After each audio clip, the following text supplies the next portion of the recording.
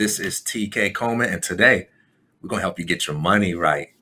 Think about that. La, la, la, la. Wait till I get my money right. Well, wait no longer, because today my guest, Cyrenice Pierce, is the creator of the Poised lifestyle, and she holds the distinct honor of having eliminated $99,000 of debt in 5 years. $99,000 of debt. So, man, that's a lot of money. That's a lot of debt to get out of. I mean, just that alone is a massive value proposition that tells you that we're about to talk to somebody that's worth listening to. She is really adamant about helping people resolve the often felt tension between the pursuit of their dreams and the pursuit of financial stability. So many times we have these things that we want to do in life, and what seems to get in the way? The money. We don't have enough, or we got too many debts. We got bill collectors raining down on us. Cyrenice is going to give you her insights on how to deal with those things. She's been featured in Forbes Women. She is a millennial money expert, and I'm just excited to talk with her about her story, her struggles, what are the factors and forces that shaped her mission, and what you can do to get started on the process of becoming more financially literate and economically self-sufficient. Cyrenice, thanks for joining me today. Thanks so much for having me here, TK. Yeah, I'm excited. I've been watching all your videos on Instagram, checking out all your posts. So it's good to be able to talk with you live. So I want to start off by reading something that you said on your website. You said, I created this blog to help millennial women like myself balance their finances and lifestyle with poise. I want to know, what were the challenges and observations that drove you to the point of saying, this is what my life is about? It's funny because that's when I envisioned my life. I always envisioned myself, going to a corporate office, dressing up in really nice suits and, helping people, making money, kind of like, the fantasy that we have when we're like, ambitious still. And I've never really considered myself to be, a financial expert or be talking to young women and motivating women to taking charge of their financial confidence. And through the journey, I've learned a lot about myself, learned a lot about how the pressures that millennials deal with, the pressures that women deal with, the pressures that Latina women of color have to deal with.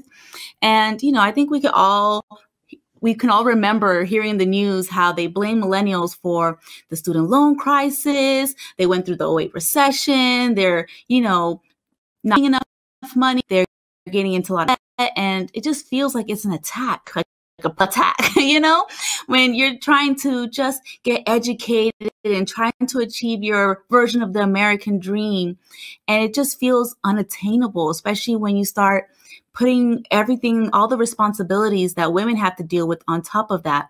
We're trying to get educated. We're trying to raise our kids. We're trying to make sure healthy meals for our kids and, working out, still appearing to be, successful and feminine at the same time. It's a lot of internal battles and it's overwhelming at times. So I created because I could relate to that. I dealt with that, especially when I first became a mom. You always felt like a failure every single day, especially in the society. Your house isn't clean enough. You don't have enough money saved. Your kids don't look, like an Instagram filter picture. And for a lot of people, that kind of deters them to even start managing their finances and finding their voice and stepping up to the plate as women. I saw the quote that you posted recently that you talked about that if the room looks the same with you or without you, that's how you become irrelevant. And for women, we've been irrelevant when it comes to personal finances for a very long time, a little too long. And even when I worked at Merrill Lynch and at Ameriprise, you would see women that have, a lot of money, husbands who, make money as well. And they had no idea what they were being invested in, no idea what was going on with their finances, if they had, how much life insurance they had. And fortunately, their husbands ended up passing away. They were lost. They didn't know how to pay bills. They didn't know how to manage their, their finances, how to, create their estate after their partner that they had responsible for all of the finances are no longer there. And I saw this a lot even during the '08 recession with my mom and a lot of my mom's friends. You know, they end up getting divorces or losing their husbands, and they were a hot mess. And it was so unfortunate to see, you know, these women that, you know, they raised us. They're the ones that put in the hard hours, you know, helping us with our homework and taking us to school. And they've always been, you know, overshadowed because they didn't have that confidence, that financial confidence to really speak up and say, I don't agree with this. I think we should look for another solution or another route. And they never felt like they brought anything to the table. And that's something that I didn't want to experience. I don't want my daughter to experience that. And I don't want anyone that I know or care about to experience that or to feel that way. I want women to know that you're an asset. You need to know that you're an asset worth investing, being invested in, and that you do set the tone for life and your finances, and you don't have to stay silent anymore. You know, that's how we start that confidence and feeling more comfortable speaking up in these rooms and making sure that we're irrelevant, because as women, you know, there's more women in this world than ever. And we need to make sure that all of the next generation of women feel confident financially and that they know that they bring something to the table. And I think a big difference when it comes to how women manage their finances and their investments and else in life. And I want them to know that they have a place, they have a community, they have someone that can relate to them, understands their struggles, and just feel like they're not alone. One thing you mentioned millennials and how we blame everything on millennials. I think that's funny because it's like somebody had to raise these millennials, right? I mean, they didn't just pop into existence with whatever issues or challenges we want to pin on them. Somebody had to raise these millennials. Somebody had to teach these millennials. So you can't blame somebody that you raised or that you taught without saying something about yourself, right?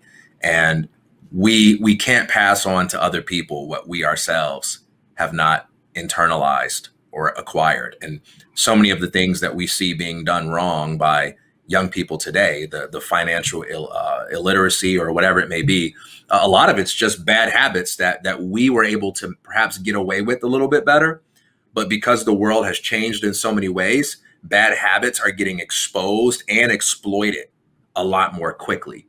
And so I just think that's an important piece, you know, whenever people talk about the millennial side.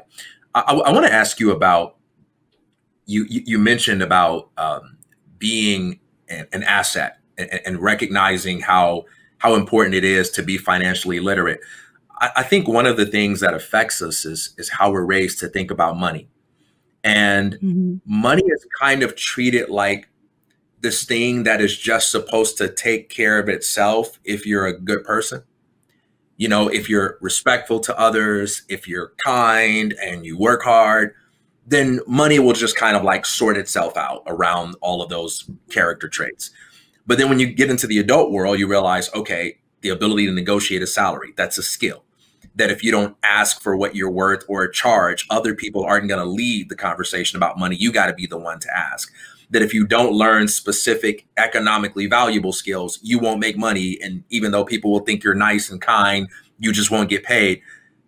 So I guess my question to you is, I want to hear you talk about the money mindset that we're raised with. And I want to hear you make the case for why caring about money and trying to become money smart isn't just a matter of like greed and materialism, that there is something virtuous about caring about these things and thinking about money. I think that's a really good point. It kind of goes back to how we were raised when we watched movies of the rich and wealthy and the powerful guy in the office, and we're like, oh, he was greedy, selfish.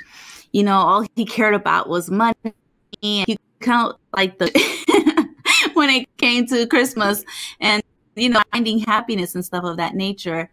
And I think we need to start realizing that with the tone to change that narrative, especially, you know, a lot of women were raised, the kids were being vigilant of what they're consuming when it comes to movies and social media and, you know, on YouTube. You have to be very cautious of what they're consuming, because you can't change the narrative if we keep accepting that the movies and the media keep on portraying rich and wealthy, selfish people. If you know deep down that you are a good person and that you have purpose in helping other people, make sure you're doing that now. Don't be scared to build wealth because you think you're going to change. I love this quote where that money just emphasizes who you already are. And a lot of people who are genuinely good people, who are giving people, who are, cautious of, the next generation, it's really important that we teach our kids that, when you have money, it's a tool to help you amplify who you already are. If you're a giving person and you have money, you're going to give more. You're going to get more involved when you're giving on top of that, because now you have more time to do so. If you're someone who wants to make a change in your community because you're seeing, wrongs not turned right, you're going to be the person who has the time and the resources and tools to make that change more of a reality. And you might not, change the whole world, but you can at least change your reality. And this is the little bubble that you are in, that you're raising your kids and, you're teaching them the values and the things that are most important. And if we keep on accepting, society to tell us you have to be selfish, you have to be, greedy or frugal or cheap, whatever you want to say, to be successful, that's not realistically the case. And I think once we change that narrative, we're going to start seeing more people not feel ashamed or to start building wealth and feel more empowered to, change the next generation and start breaking generational curses. We can't do that if we're scared. We don't want to turn into someone that, seeing in the mirror. So we need to continue loving who we see in the mirror and amplifying who we see in the mirror with the wealth that we are building. That's a really good point. It's interesting because if you have a belief system that says making this much money makes you a bad person, then that means subconsciously you're going to go to work to protect yourself from ever becoming something that you think is bad. So whenever you have opportunities to make more money or to learn more about money, those things are going to be invisible to you because you're constantly protecting yourself from being what you think is a bad person. So you got to deal with those belief systems for sure and embrace this idea that understanding these things can actually empower you to be more generous and do more good in the world. All right, I want to talk about how do we start, because it's one thing to believe that you have value. It's another thing to really step into it, right? So money is one of those subjects, like anything that has numbers in it, that's intimidating for a lot of people. I even saw you, it's your most recent video on Instagram, and you were talking about your 5 account method, and I do want you to get into that. But one of the first things that the lady said is, that's nice, but most people, and I think that's a common thing, right? Oh yeah, this sounds great as an ideal, but how do you get started? What do you say to the person that feels overwhelmed, intimidated, like I don't have enough money or knowledge to even begin thinking about this stuff?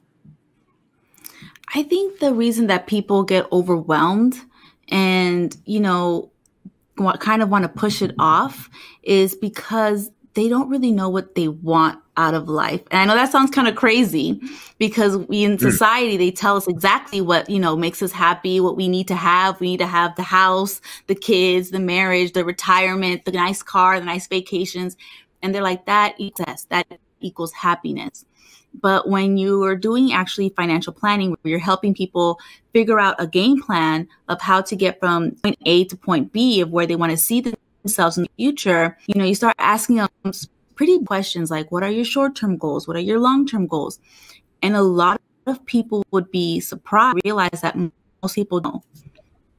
My dad experienced this as well when he was in real estate. People would have the cookie cutter goal of wanting to buy a house. And then he'll be like, okay, what neighborhood do you want to buy? Oh, I don't know. How many rooms do you want? Do you want a pool? Do you need, a big kitchen? Do you cook a lot? Yeah. I don't even know, and I was like, oh, people are so used to being told what to do, what goals to set, how to perceive yourself as being successful, that we don't even sit back and think about what we actually want and realizing that starts by looking at what you have. A lot of people, they have a goal of buying the house because they want to live in a better school district. And they're like, they close themselves off because like, I have to buy a house. It's so expensive. These neighborhoods, they're pricey. Even here, like in California, they're pricey. But what they don't realize is that it just takes a few micro tweaks to your mindset and how you're trying to achieve that goal to really get you to that goal of, living in that neighborhood that you want to live in for the school districts and the environment, and the community. And they don't realize that they could buy a condo. They can rent an apartment. That still gets you to the goal that you realistically want. You want to move to that neighborhood for a reason, for a purpose, to get your kids in a better school district, to have that, that community that you feel that will amplify the goals and values you want for your children. That doesn't necessarily mean you have to buy a $500,000 house or $1 million house to achieve that. And people are like, oh, I didn't really think of it that way. And that's because we're only looking at it as, those cookie cutter goals. Once we actually start breaking apart what we want and what we value from those goals, that's when we're realistic what we actually want to accomplish for ourselves, to make ourselves, feel happy or accomplished. The same thing when looking at where you're actually at. A lot of people, they want to start living in the future. And I'll admit it, I'm a futuristic person. I love dreaming and, talking about my goals and my passions. Like that's me all day. But it's really important to make sure that you know where you're currently at. And a lot of people, what they want to do when it comes to financial planning, they want to start with the investments and talk about retirement and traveling the world, but they don't want to talk about their budget, how much they're currently spending, what their actual life looks like right now. And that's where you realistically start. You have to start there because you have to see what's working, what's not working when it comes to your expenses, your actual lifestyle. If it's just the home that you live that you're not happy with, can we make modifications to make that a reality for you so you can start feeling fulfilled and start living your dreams now, not having to wait 20, 30 years to achieve that. Because there's a lot of people who are on this FIRE movement where they're just trying to retire and they don't even know, what that really looks like for them. They don't realize that has a lot of hidden costs behind it. It's not just buying the house. It's can you maintain the house? Can you pay it off? Will you continue to make that a home, not just a house? And for a lot of people, again, we've been told what goals we need to set, and we're not our own. And that's why it's so easy to feel overwhelmed because you don't feel passionate or purposeful with that. And I learned that through a lot of experiences I had to go through. When my son was diagnosed with a heart defect, I was pregnant with my second child. And, a lot of people, they told me, it's not that bad, or some people be like, I don't know how you went through it. It sounds like a lot. But when we found out that he had a heart defect, everything else paused. All the goals that, we were told to have didn't matter anymore. The only goal that I had in mind was getting money to pay for my son's surgery so that when he does have his open heart surgery, I could be mentally, intertwined with the situation and not thinking about the money. And, that was a big accomplishment for me because it was such a difficult moment because that's something you can't control. That's something that you have to just pray on and put in the hands of God at that point. And it's difficult because, so many people, when I was in the children's hospital waiting to hear, the results, which came out positive, thank God, everything was very good. But we realized that there were a lot of people there that were struggling with the finances. There are some people who had to leave during the surgery to go do Uber to try to make some money to pay for the surgery. There were people who were sleeping in their cars because only one parent can be with the child at the hospital. Some people weren't able to get the Ronald McDonald House. Some other people were relying on the donated food from the Ronald McDonald House. And it's hard to see. It's very hard to see, seeing people struggle financially and emotionally. And when you hear this, you're allowed to really focus on the things that are truly important to you and that actually matter to you, the things that you actually value. And that purpose, that clear purpose, really pushes you forward. And it allows you to start setting goals that matter to you, that make you want to put action towards it. And you can't do that when you're just trying to accomplish a cookie cutter goal that you don't really feel. And I feel like that's the part that people miss when it comes to personal finances. It's personal. You have to feel it. It has to be something that, you feel in your heart that this is where you need to be doing, what you need to be focused on, and you will accomplish a lot more when you're actually purposeful with the goals that you have, and they're not just goals that were given to you. I think you made several good points. I really like that last point in particular, because I think this idea of doing things that you feel passionate about often gets brushed aside as a form of magical thinking, where people assume what's being taught is, hey, if you do something that makes you feel warm inside, you will magically become a millionaire just because you're happy doing what you do. No, the principles of success remain the same. You still have to work hard. You still have to make sacrifices. You still have to create value for other people. You still have to be indispensable and come up with creative ideas that make you do what you do in a way that's special. But what's your best chance of doing that? Doing something that other people think you ought to do, that bores you, doing something that makes you feel dead inside, or doing something that really makes you feel alive, so that when the people in your family are like, all right, you got to stop working, we need to go do this thing, you're begging for just 10 more minutes to finish that project. If you find those types of things, that's how you're going to work hard. That's how you're going to be really special. That's how you're going to bring a lot of personality to your work. So I love that piece that you added on the purposeful stuff. And I think it's really funny because, I'm sorry, I just wanted to share, because what a lot of people don't realize is, when you go through the difficult times in life, everyone wants to go through the good times in life, but those difficult times in life, they teach you so much. And me going through that, that situation with my son and finding purpose behind everything that I did was one of the main reasons of how I actually came up with the high-five banking method, which you talked about, that you saw on my Instagram. And it's really interesting. People don't realize that genius can come from the most difficult moments in life. And it's because you're so passionate about making sure that you're helping as many other people as possible to help them avoid some of the pain and some of the stress that you went through. And that's some of the things that, I really want to share with my content, with my community, and with everyone in your community as well, because, we don't want to see other people struggle unnecessarily. We want to make sure people are learning the lessons they have to learn, but not, in a way that they feel hopeless. And I feel like that's what finance makes a lot of people feel when they look at the actual numbers. They feel hopeless. And that's not fun. That's not motivating. That's not moving anyone forward. It's not helping anyone. It's almost like, just get it done. It's like, okay, that's not really helpful. So I think it's so important that, when you do learn something, make sure you're making your mess your message. That's something that Robin Robertson says. And I love that quote, because that's exactly what I did when I created the high-five banking method, when I created Poised, all of the content and tips that I share with the millennial women in my community, because we need that. We need some glimpse of hope and some realistic tactics that are actually going to help us move forward and get past those mindset shifts that are holding us back so much.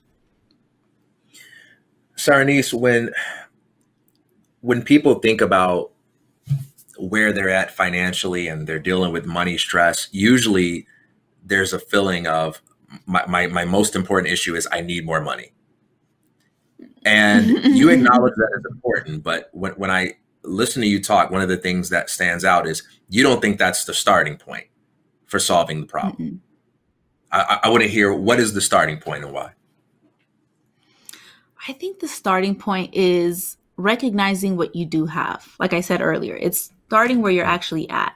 And for so many people, we've built up small little habits that are actually holding us back. And we don't even realize it. I think that's the crazy part, when it's hidden. It's like a hidden financial trigger that actually forces us to do the things that aren't going to benefit us. And a lot of times when I talk about, the high-five banking method and different strategies to realistically see where you're at financially, I tell people you have to focus on your mandatory needs, which is your bills. For a lot of people, everyone's like, oh, your bills, that's what's holding us back. If I didn't have all these bills, I could be traveling, I could be investing, I could be enjoying my best life. And, since my family came from Dominican Republic, and when I visited kind of a culture shock, because in America, we kind of assume that, housing, you have groceries, you have food on the table, you have lights. And then you go visit your grandparents and you're like, they barely have a home that's like, safe. They have no food in their fridge. The electricity comes and goes as it pleases. And you start realizing that these things are not given. They are a blessing to have. They're not, the things that are holding us back. They're the things that are propelling us to allow us to think clearly and really focus on the things that we want to do and that we need to do to survive and push forward. And I think that mindset shift that people have when it comes to budgeting and prioritizing their mandatory needs and not feeling like it's actually holding them back and it's like stringent. That's what budgeting kind of supposedly has, that stigma that it's holding you back and not allowing you to, spend as you would like to. People start to realize that they're truly not living paycheck to paycheck when they actually do the calculation of how much their actual bills are.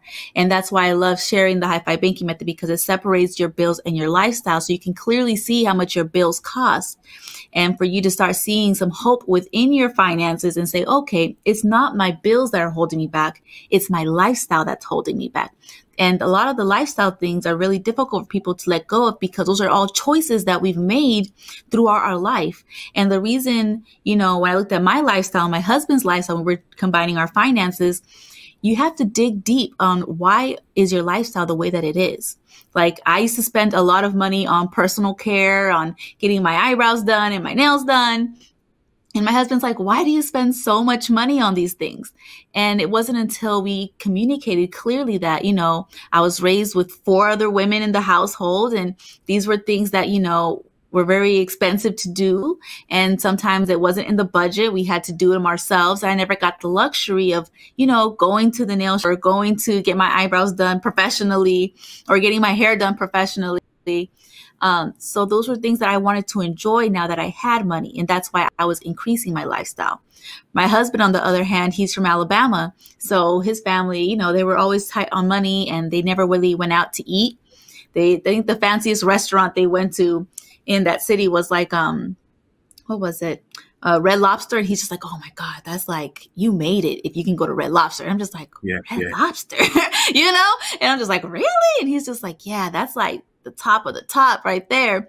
And when he started making money, he was spending a lot of his lifestyle money on going out to eat, enjoying those experiences, tasting different foods from different cultures. Yeah. And, that's something he didn't get to experience. And that's why his lifestyle was so high. And, once you experienced it, you have to remind yourself you've experienced it. You don't have to overdo it. And I think that's the hard part for a lot of people. We got into the routine of experiencing different things, traveling here, eating there, buying clothes here, that we forget that we don't have to overdo it to still have a very fulfilled life. We can do it, but we don't have to overdo it. So I think that's one of the biggest challenges and game changers for people is when they actually separate their bills and lifestyle and clearly see that their lifestyle is what's holding them back, not their bills. That's powerful. Speaking of lifestyle, let's talk about $99,000 worth of debt, because I want to know how you got into it as well as how you got out of it. So whatever you're willing to share along those lines, I want to hear about this. So realistically, most of our debt was actually student loans. Half of it was student loans. The other half were cars. And I think what a lot of people don't realize is that once you start adding up those numbers for 2 people, the debt adds up quick. 2 cars right then and there is already like $50,000. Cars are expensive. They're not free.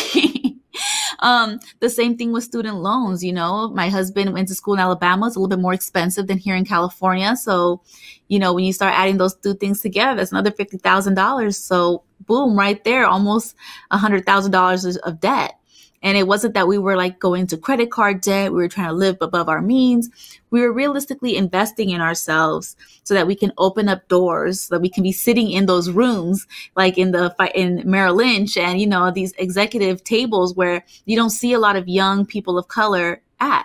And those doors would have never opened if we didn't invest in ourselves and take the risk of going to school and doing something that we were passionate about and that we wanted to do.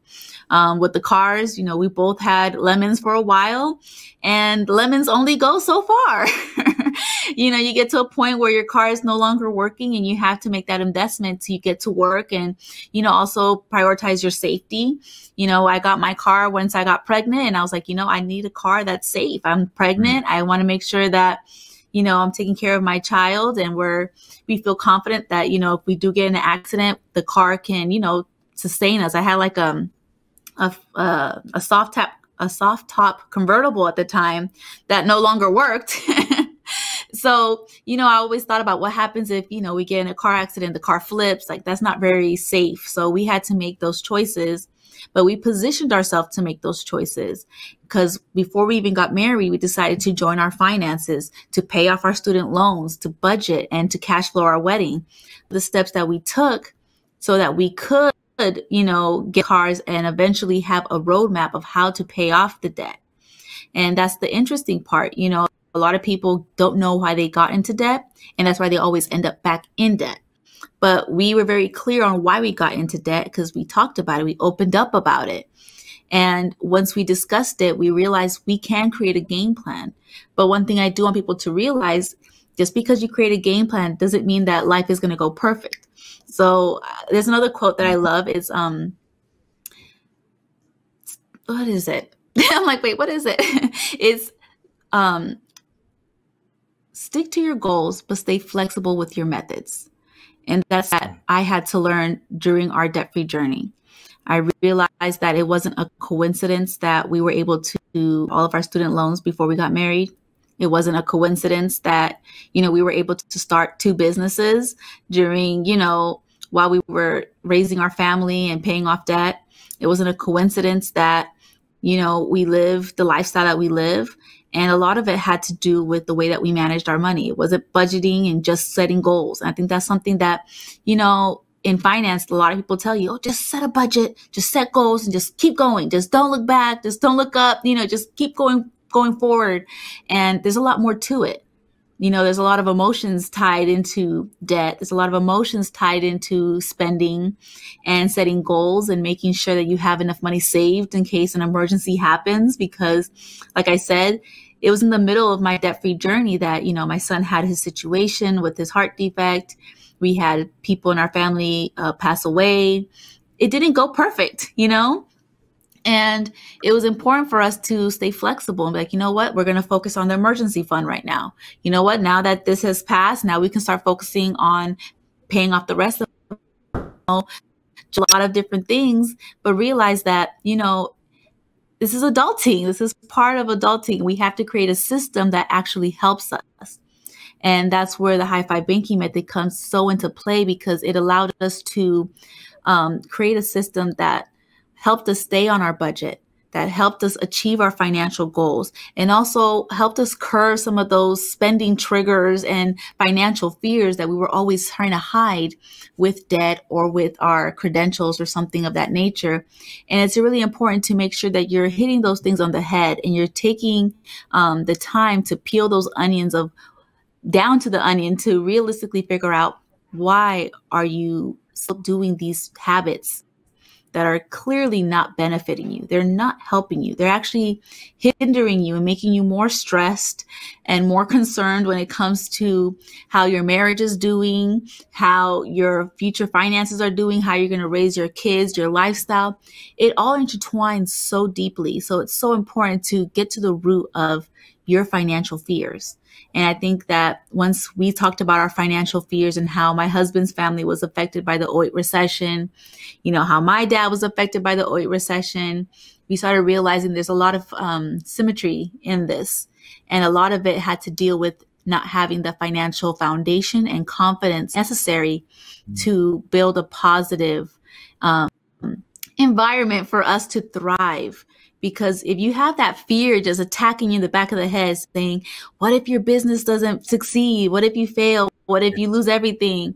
If you don't have some type of system to calm those voices down, you're going to out. and you're going to get distracted and you're going to feel fearful. So as women, as millennials, as people of color, we need to remind ourselves that we need to have a system in place to reduce those little fearful noises in the back and really focus on what we're trying to achieve. And that's what we did with the high five banking method, because we found a lot of purpose behind everything that we did. We weren't just spending to spend. We weren't just saving to save. We weren't just, out here saving money like quarters. We had a very clear purpose. And that purpose is what actually pushed us, motivated us to stay consistent and to stay consistent on what we talked about. What was going to be our budget? What was going to be our goals, our short-term goals, our long-term goals? What was our life going to look like? And it reminded that we did set the tone for our life. No matter who's president, no matter what the economy is going through, we want to make sure that we set the tone for our life and our finances. And that's why we created the high five banking method. And that's why I share it with everyone. And just in case you guys are wondering, okay, what is this high five banking method? It's simply a banking structure that helps you organize your accounts with purpose. It holds you accountable when you don't feel like in control when it comes to your finances. And it also helps you stick to your goals and manage your budget at the same time. It's composed of 5 bank accounts, 2 checking accounts, and 3 savings accounts. 1 checking account specifically for your bills. 1 checking account specifically for your lifestyle, so you can still, have a little bit of fun, just, put a cap over it. And then when it comes to this 3 savings accounts, it's 1 for your emergency fund, 1 for your long-term goals, and 1 for your short-term goals. About that, the 5 accounts, tell me those last 3 one more time. So the last 3 are going to be the savings accounts. There's going to be 1 savings account for your emergency fund, 1 account for your long-term goals, and 1 for your short-term goals. So tell me what's the difference between like my short-term goals and my emergency fund and, like my lifestyle. What is short-term even for? What's like an example? Let me start from the beginning.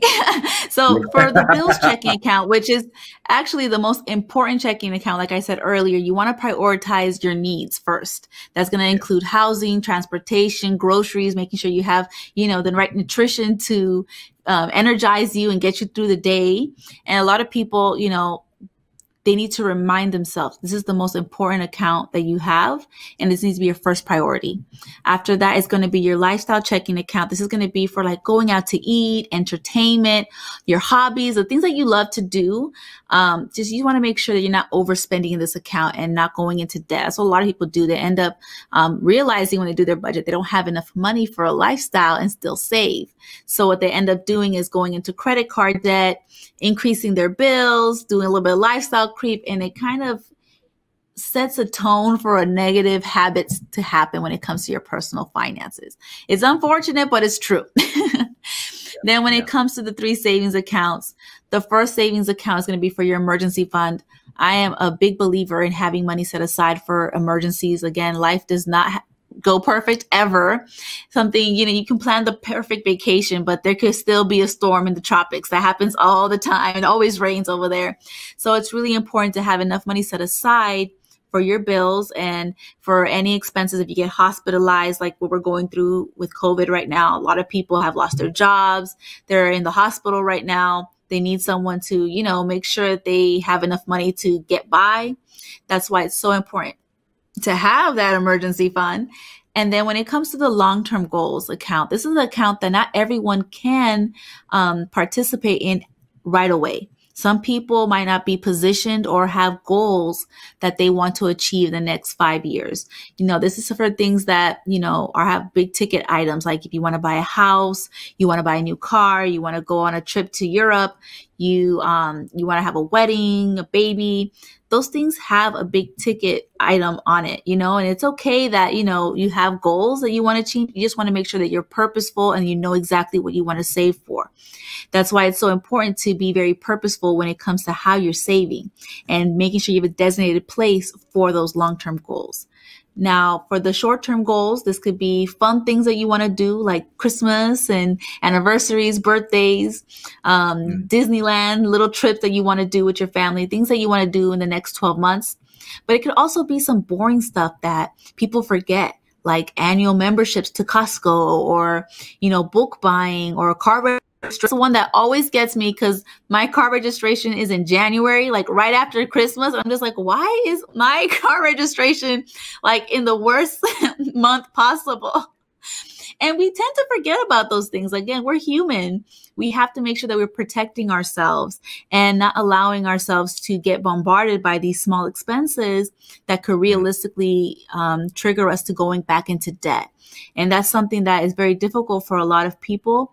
But once you create a system, that's what this hi-fi banking is about. It's about creating a system that reminds you about what your priorities are, reminds you that you do have money to save, to spend on yourself. You're not like you're not being deprived from anything.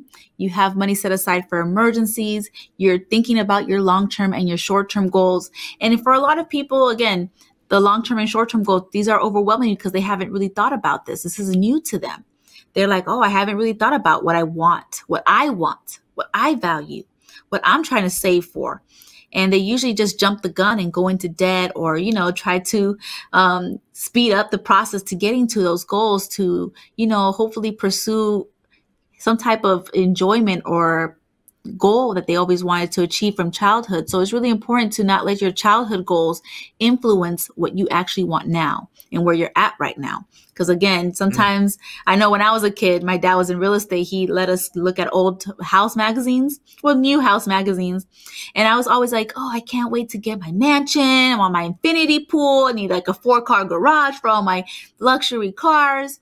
And now that I'm older, I'm reevaluating those goals. I'm like, I'm not trying to clean that mansion. I'm not trying to, pay the property taxes on that and the light bill. Those things start becoming more stressful and you don't really enjoy your life or start thinking about the peace that you want to experience in life because now you have more responsibilities. You have things that are pulling you away from spending more time with your kids, doing their homework with them and, traveling to see family members. And that's why I think it's so important to reevaluate your goals and to really think about what you want out of life. And I know that goes a little back to, starting where you're at and realizing that what you value is what's actually going to bring that purpose out of you to want to achieve those goals. It's not going to be society telling you need to buy, a mansion in La Jolla, which is like a really nice neighborhood here in San Diego, or buying, a really nice car. That's not what's going to bring you happiness or actually motivate you to continue pushing toward those goals. It's going to be the things that you value, the things that are purposeful to you. And that's why I think it's just, again, so important to recognize that and to dig deep. I know it's like a little uncomfortable for people, but if you feel uncomfortable doing this in front of a financial planner or with a financial coach, that's why it's really important to make sure you're doing the therapy and the self-reflections at home first. And if you need to talk to a therapist or a financial advisor to get more help on how to achieve those, really thinking about what you're trying to achieve out of life, that's why it's important to do that early on instead of just waiting and, following the trends of, oh, I need to wait until I'm retired to live my best life, or I need to, make more money so that I can enjoy my life and live my best life. I'm like, that's not the case. And I think that's a big eye opener for a lot of people. Yeah. Well, I love your emphasis on the language of adopting systems, because although systems might feel like a headache at first, they feel like a lifestyle that you don't even really think about in the long run. It just fades into the background as something that you do. And I think something that really gets a lot of people with conversations like this is there's this feeling of, oh man, I don't want to have to think about all of that. And when you go from a lifestyle where you don't think about things at all to having to meticulously analyze and document where every dime goes, that's so overwhelming and stressful. And it feels like you're sucking the joy right out of your life. It's analogous to when you make dietary changes. When you just eat for taste, oh, I'm just going to eat what seems fun to eat. And then you start having to think about things that you got to cut it short on and improve your diet on. You kind of go into this state of short-term depression where it's like, I don't want to have to count calories every day. I don't want to have to spend the rest of my life looking at ingredients. And the important thing to keep in mind is you don't. You just have to do that right now. And it feels overwhelming and hard right now. But there comes a point where you actually don't even need to analyze it, to just kind of know. You have a feel for what that's going to do to your body. You have a feel for how many calories that kind of item has. You have a good sense of whether or not that contains ingredients you can and cannot have. It's just a matter of retraining what's natural to you. But you do get to that point where it feels natural and you're not feeling like you're just like spending every second of your day quantifying your dream. So I really like your language on that. Thank you. I love that too. And that's probably one of the main reasons that I put lifestyle as a primary focus when it comes to my brand, because if it's something that like a diet or something that you feel like someone's telling you have to do, you're probably not going to do it. You know, you have to make lifestyle, make it a habit of a routine that you have that just comes off flawlessly. And that's why I also use the word poise in my brand, because sometimes when you're trying to do a new diet or get into a new routine, it feels a little overwhelming. And sometimes you just need to hear it from someone who has gone through that and figure out what little tweaks they made. They're calling them micro tweaks that they made. Yeah. Bring out that sense of balance and sense of poise that you need to carry yourself to start creating that routine and getting into that lifestyle in a little bit more of a less stressful or hectic way. I know that's helpful for me. So that's why I love sharing that with other people as well, because I know, you know, it comes off overwhelming. But if you make it part of your lifestyle, like you said, it becomes like you're not even thinking about it. And that's the best part about, you know, when you have a system, it's not just the goals or the budget, it's having a system that holds you up, you know, on the days that you're feeling tempted to eat an extra Oreo or something like that. Yeah. I also like what you have to say about purpose and dreams, because I think having these really big, ambiguous dreams can be a way of hiding from the demands that specificity makes on your life. So with money, for instance, saying something like, I want to be a millionaire. I want to be really, really rich. I want to have a lot of money. It's kind of lazy, because what I'm doing is I'm just kind of brushing past all of the changes that I need to make. And I'm putting the pressure on having an undefined, you know, vague, large amount of money, and that's going to solve my problems. And if I do that, I don't have to think about my dream specifically. I don't have to say no. Just like you said in your example, how many cars? How big is my house? What is my house for? How many vacations do I want to take a year? Like, what do my dreams look like specifically? You know, how many hours do I want to work? Am I willing to work? And that's really hard work, because it forces you to be honest with yourself. And it's just much easier to be like, I want to be a millionaire. And I think one of the things you point out is that the problem isn't that you don't have enough money. The problem is you got to be willing to do the work to be specific and honest with yourself about what success means for you. And then when you do that work, as hard as it is, the path is laid out before you. And the good news is, in most cases, you don't need to be a millionaire to actually live the life that you dream of. And you know, something that I realized as well, even for myself, was how sometimes we pray, right? And we're like, oh God, just please, just let $1 million fall into my lap. And we don't realize that we're not being specific on what we're requesting from the universe. And that's something that, you know, my husband and I have both experienced in our journey. There's a lot of hidden costs that we don't really pay attention to. We say, yeah, that's given.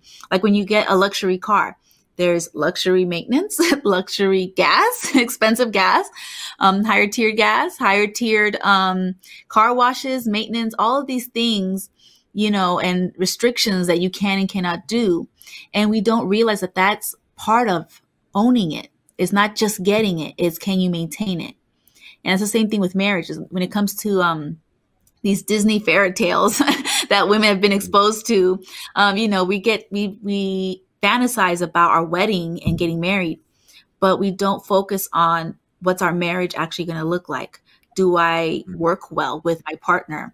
Are they my best friend? Can I trust them with my life? You know what I mean? What kind of relationship do we have?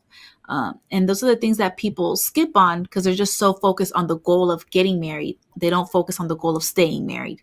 That's not something that they're concerned with. They're just more focused on getting the ring and the wedding. And for a lot of women, we have to be like, there's other costs to that. There's other things that entail this whole package that you're requesting.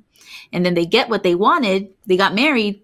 You get the car that you want, but then they forget all of the maintenance that has to come, on an everyday basis. You have to nurture that friendship. You have to nurture that marriage and respect each other's boundaries and really learn about each other's triggers when it comes to finances or anything else as well. And work together and make a lot of compromises. That's what the Disney stories kind of missed. The compromises that you have to make. There's sacrifices in everything. And you're not going to feel 100% fulfilled when, you're ignoring the hard work that comes behind it. And I feel like that's something we have to continue making that feel like it's something that is not hidden. It doesn't have to be a hidden cost. And people, if we keep hiding it as a society, we're just going to keep on seeing more failed marriages, more people wanting to, feeling depressed with the purchases or the goals that they had, that they felt like they wanted. But when they act, they're just like, I don't want this no more. I don't like paying these expensive maintenance costs. That's how we help people avoid depression. And in the little ways, there's also different levels of depression and anxiety and financial fears that we all face. But, those micro tweaks are such a big deal. And, that's what I think is really important for us to continue sharing. And if, we have something to share, make sure you share. Yeah. Another aspect of those fairy tales is that they have the negative effect of making us question ourselves in ways that are unrealistic. So for instance, if your concept of love means you never have an uncomfortable conversation or an argument, then it's probably going to be pretty easy to convince you that you don't really love the person that you love. Or if your concept of being passionate about something means you're always in the mood to work on that and you always feel inspired, when you have a 2-month period where you don't feel energized to do that thing, it's going to be really easy for you to talk yourself into, oh, I must not be a real writer, or, oh, I must not be someone who really loves this thing. And I find that is something that holds so many people back. They talk themselves into believing that I don't have a purpose, I don't have a passion, I don't love who or what I say I love, because I have these moments where it feels really painful and uncomfortable and uninspiring to do. And it's like, no, like that's how you know you have a mission. That's how you know you have something worth pursuing. If you didn't have any of that, you probably should be worried that you're not challenging yourself to do anything that's meaningful. I went through that. I can relate to that a lot. For some reason, I don't know why, I felt the need to kind of be like a perfectionist in a certain way, certain time, where I was like, if I'm not naturally good at this, I'm not going to waste my time doing this. But I always knew that I was very passionate about talking about personal finances, doing video, engaging and empowering the next generation of women. But I wasn't good at it in the beginning. And I'm still working on it even now. And, it wasn't until I had a husband who really invested in me and embraced that I was still, a gem and not just, a gem to sit down and look nice on. I'm, someone that's working on, distributing my passion and things that I really want to do in life, that I realized, I have to work for this. Diamonds they don't just appear. They appear under pressure, fortunately. And that pressure is not always nice, and it's not always polished at like the end result that everyone wants to see. And it takes a lot of grit and a lot of hard work, early mornings, times where people are saying, why aren't you, relaxing? Why aren't you having fun? And they just don't understand that you're trying to get better at something that you're so passionate about, but you might not be perfect or great at yet. And, it takes time, and people will try to rush you and be like, you should be doing this. You should be doing that. You could do everything you want. You're amazing. But they don't know that you're still a diamond in the rough that's still working under pressure to get there, to get to a place where you feel a little bit more confident and more polished. And it takes time. It's very unfortunate. You're right. People always want to see the end result and never the struggle. And when they see this, they just kind of brush it off, like, it's not that big of a deal. I'm like, it is a big deal. These people we're working on ourselves. And that's what we need to also emphasize and make it more visible. And I think, what I've been noticing is a lot of the movies and a lot of the media and people that I look up to, they've been sharing more about the struggles, of getting to where they are at the moment. And that makes it more motivating, someone that you actually want to listen to. You don't want to just hear, I paid $99,000 of debt and it was perfect. It was great. It was an easy breezy, anyone could do it. And it's like, no, it was rough. I had a lot of rough times during that debt-free journey. And it wasn't my end goal. That was something that I wanted to accomplish along my goal. My real goal was to, start Poised, my husband to start his own business, and that flexibility of the lifestyle that we wanted. And just paying off debt was a goal that allowed us to get there a little faster. And for a lot of people, that's the real stuff that they need to hear. They need to hear the trials, the tribulations, the situation that I had to go through with my son. They could relate and say, you know what?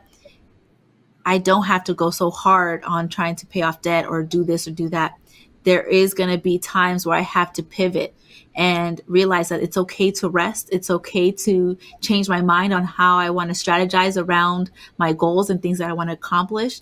As long as I still get to the end result, of living a less stressful life and being more happy and being more financially confident, I'm achieving my goal. I don't have to be doing it one way, one way or that's it. It's not, one thing that my family and I always do is, if you feel in your mind that this is the way it is, and if it's not this way, you won't accomplish what you need to accomplish. Or if I'm not doing it like the neighbors are doing it, or like John's doing it, I'm a failure. That's where you kind of get depressed and feel overwhelmed. But once you opened up your perspective and say, there's multiple ways to achieve this goal. It's not just one way and that's it.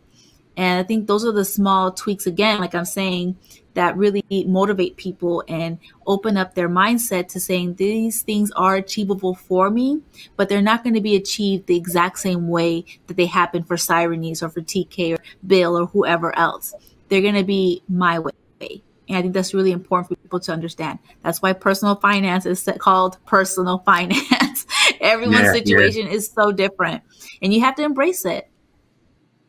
Yeah, that's such a good final point. When you see someone else's success story, the question you got to ask yourself is what's my way to live out the fundamental truth of that story? And we all have our own unique path, and we can all learn from someone without having the pressure of experiencing it in exact the same way.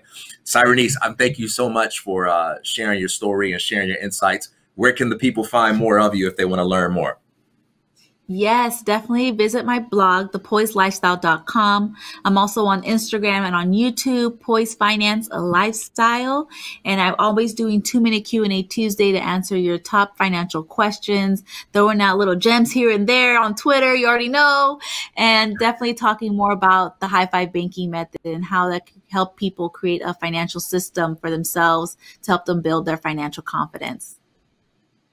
Awesome. Thank you so much for joining me. I appreciate you. Thank you. All right, everybody. You've been tuning in to The Revolution. We'll be live stream. I'll see you next week, Tuesday, TK and Thunder. And on Wednesday, Kamal and I will be back to continue our year in review. I'll see you then.